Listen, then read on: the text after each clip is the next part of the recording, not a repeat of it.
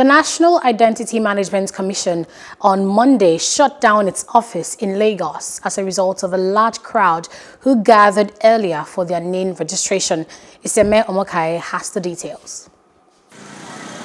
Hundreds of Lagos residents gathered at NIMC office for their National Identity Number registration following the NCC directive that their SIM cards will be blocked without the identity number.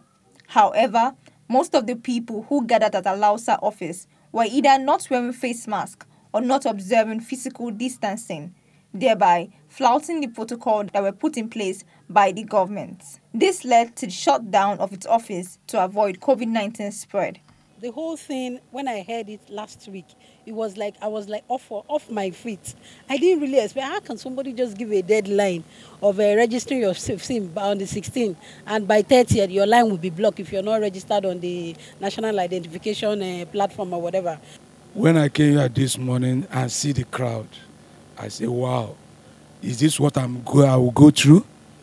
And when I later heard that I've postponed it, I'm glad over it. At least it will give a lot of people time to come out and register.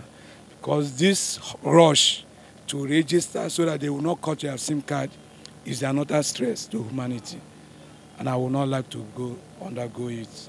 This decision, taken as a means to adhere to the COVID-19 protocols as the country battles with the pandemic. The news that the dates have been extended came as a succor to the last-minute registrants. I feel happy. Thank God.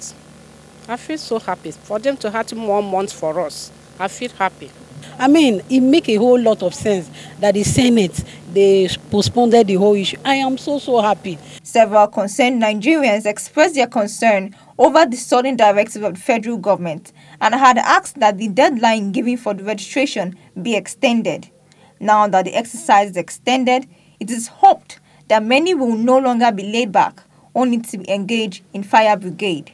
Reporting for Plus TV Africa, Iseme Omokai. Hello, hope you enjoyed the news. Please do subscribe to our YouTube channel and don't forget to hit the notification button so you get notified about fresh news updates.